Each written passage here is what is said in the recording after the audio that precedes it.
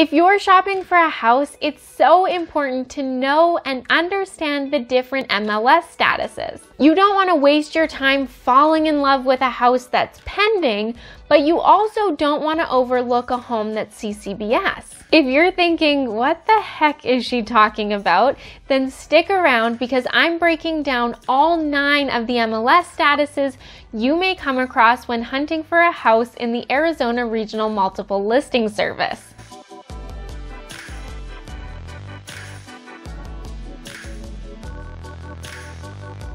If this is your first time here, welcome. If you've been here before, thank you so much for coming back and for spending your time with me. My name is Lindsay and I'm a proud Anthem resident and your local realtor with the Wise Move AZ team at Realty One Group.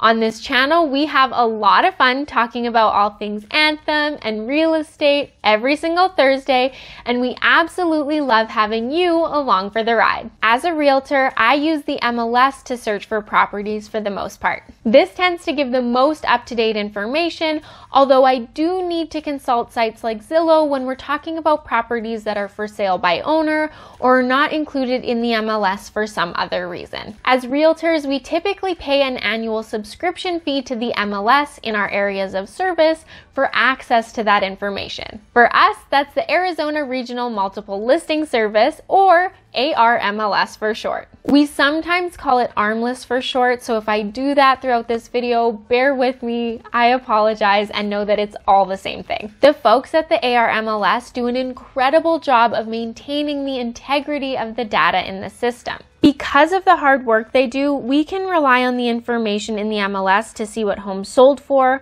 how long they were on the market, and so much other valuable data that influences future listing prices, offer prices, and more. One of the most valuable pieces of data ARMLS tracks is the current status of a property. As you can imagine, this is really important information when we're trying to determine if this is a house you can buy. Maybe you've been looking online and you've seen some homes listed as active, others listed as under contract accepting backups, and maybe you've even seen something like temporarily off the market. What do all of these mean? In this video, I'm going to go through each status a property can hold in the ARMLS and what it means for you when you're looking to buy a house. Please note that these are not necessarily the same statuses you'll find on sites like Zillow. In fact, it can often require some serious digging to find the status of a property on sites like Zillow. If you're looking to buy a house, I strongly recommend that you connect with a local realtor. They can set you up with access to the MLS along with a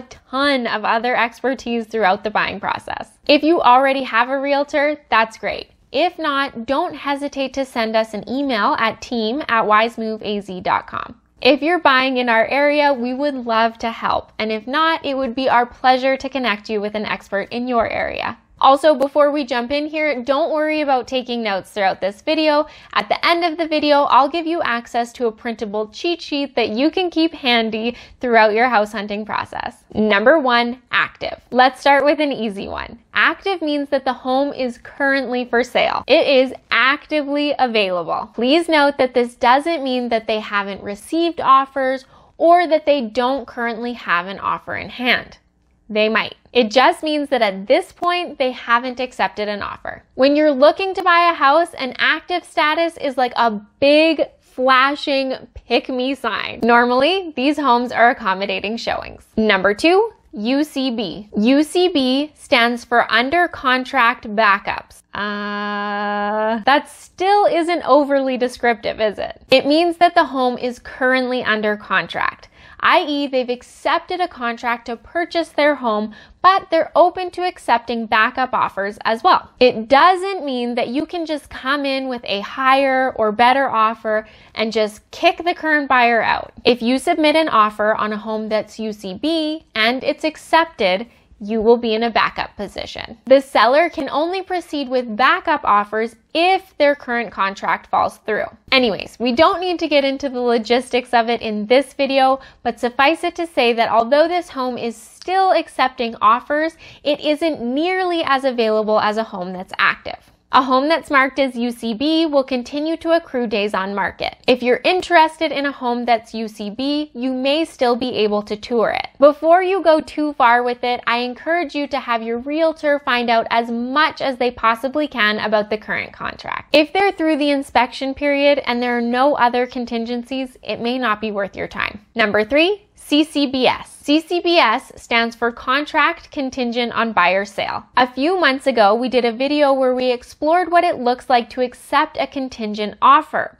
If you'd like to check that out, I will link to it in the cards for this video. In many ways, CCBS is very similar to UCB. These sellers have accepted a contract to purchase their home, but they're open to accepting backup offers as well. The big difference is that when a home is CCBS, we know that the sale is contingent on the buyer's ability to sell their current home. This definitely adds a layer of complication and can put the transaction in a more precarious position. The way backup offers are handled on a home that's CCBS are a bit different than the way backup offers are handled on a home that's UCB. But I'm thinking it's probably best if we save the logistics of that for a future video. A home that's CCBS will continue to accrue days on market. If there's a home that you're interested in that's CCBS, it's definitely worth looking into and at least finding out what stage of the process they're at. Again, if they're too far along, it may not be worth your time. But if the current contract is on rocky ground, this might be the perfect time to swoop in with your offer. Number 4, coming soon. Coming soon is a status that was created in 2020. It replaced a status formerly called delayed status and made some changes. Coming soon is exactly like it sounds. The home isn't officially on the market yet, but it will be soon. There are a number of rules that agents and their clients must follow when using the coming soon status, and it has definitely been the cause for some confusion. A home can only be listed as coming soon in the ARMLS for a maximum of 30 days. After that, it automatically switches to active. Showings may be permitted when a home is coming soon. That's up to the seller. The seller can technically accept an offer while the home is in coming soon status as well. A home in coming soon status will not accrue days on market. Please note that the purpose of a coming soon status is to generate a bit of buzz before the home officially hits the market. It's not the same as a pocket listing because it's available to all subscribers of the MLS. It's also worth noting that homes that are listed as coming soon in the MLS are not syndicated to sites like Zillow until they're switched to active. That being said, because showings may be permitted and the seller may accept an offer, if you see a home that's listed as coming soon that you're interested in, don't wait for it to be switched to active to make your move. In my opinion, this is the most complicated of the MLS statuses. If you have questions about the coming soon status, leave them for me in the comments and we'll get them answered. Number 5, pending. Pending is a lot more cut and dry than some of the previous statuses. This means that the seller has accepted an offer to purchase their home and the home is no longer being marketed for sale. There are a number of reasons why a seller may decide to go pending. They may not want to entertain any more showing requests, or they may just be really confident that the current transaction is going through. A home that was marked as UCB or CCBS may be switched to pending when they're through all of their contingencies. In many cases, a home that is pending is just counting down the days until closing. I like to think of it as a train heading into the station. If you see a home that's marked as pending, it's usually best to just move on. This home is not actively for sale. Your agent can always reach out to the listing agent for more information, but I wouldn't get your hopes up on this one. Number 6, closed. Okay, this is another pretty easy one. If a home is marked as closed, it is sold, finished, finito, done. This house is not currently for sale. Closed homes are important when we're running comps to determine the value of a property, but they're not all that helpful when you're looking for a house to buy. Number 7, expired. If you see a home that is marked as expired, it means that the contract between the listing brokerage and the seller has expired. This could mean any number of things. The listing agent and the seller could be renegotiating terms before marking it as active again. The seller could be signing with a different agent. The seller could decide that they no longer want to sell. Honestly, if there's a listing that you're interested in that's marked as expired, I recommend having your agent reach out to the previous listing agent to get as much information as they can. If the previous listing agent isn't able to assist, your agent could try reaching out to the seller directly. Ultimately, when a home is marked as expired, it is not currently for sale. This status will always require a little bit more digging on a case-by-case basis to understand the seller's intention. Number 8, temporarily off market. This is another status that's exactly like it sounds. For whatever reason, this home has been taken off the market for the time being. Maybe the seller is having work done on the property, or maybe they just need a break for personal reasons. When a home is temporarily off the market, or TOM for short, it does not accrue days on market. When a home is in TOM status, it is not actively for sale. If a home you're interested in goes temporarily off the market, have your agent talk to the listing agent. The listing agent may be able to give an indication of the circumstances,